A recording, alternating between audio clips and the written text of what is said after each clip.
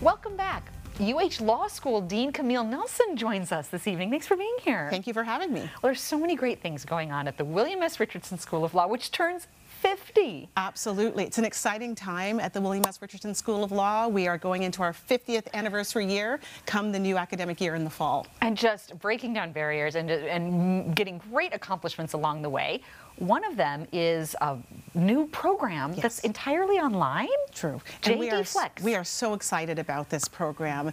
We join just a few other schools in the country, but for us, this is such an iconic program that is an evolution of our part-time program, really meeting students where they are. Then I know that accreditation had been an issue that kind of kept the law schools from broaching that kind of experience in the past. So good for you folks for breaking down that. This is an entirely accredited program. It is the next step in our mission of opportunity and access, especially in this state and the larger Pacific region. How long would people be in the program if they sign up for online? So just like our current EPT program, evening part-time, it's evolving into a 4-year degree. So just like present, it's 4 years to completion. Wow, and it comes out same equivalent degree as if you sat there in the classroom. ABA accredited.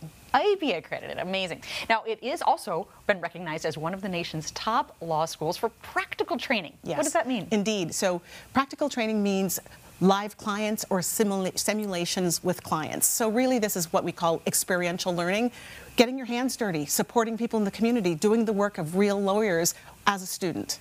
That's great. That's what they're going to come out doing. That's very handy for our local law firms that are going to need their help. Also, one of the top-ranked law schools for environmental law. Certainly. And as we know, climate justice is in the news every day, so we're particularly proud of our environmental law program. Students are very interested in it, and students are doing work that, frankly, the world needs. That certainly can't be said enough here in Hawaii. Also recognized, of course, for that online education. Yes. Was that even before the JD Flex came along because of some degree of online access that you had? Well, it's funny, you know, we only launched in mid-February, and we've already been recognized as one of the top 25 programs in the country. And we are accepting applications through to the beginning of June. So I think that bodes well for what we're trying to accomplish, which is really bringing people into the justice system so they could do the good work of furthering justice. Do you know about the numbers? You know, how many people can be enrolled in this course and how many more slots you might have open? Sure. Well, we have a few more slots open. We're in the first few years thinking of around 40 students, and we'll see how it grows. But we want to make sure we're bringing in the students who want to do the great work that furthers our mission.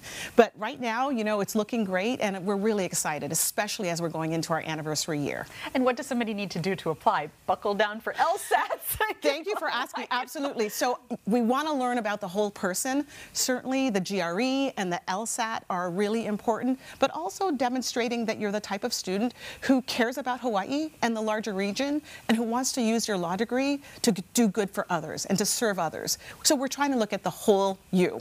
Right. And UH has always been a great value for the money, no matter which kind of program you're in. I imagine the same must be said for this one. It's true, and thank you for recognizing that. We remain one of the least expensive law schools in the country, and per credit for the new program, for example, we're looking at just slightly under $1,000 per credit for in-state students and under $2,000 for out-of-state students. Still, one of the least expensive schools in the country, making us one of the best values in the country. And recognized nationally by a plethora of rankings. Well, Dean, it's a pleasure to have you as part of the leadership group there, taking us into all these new adventures.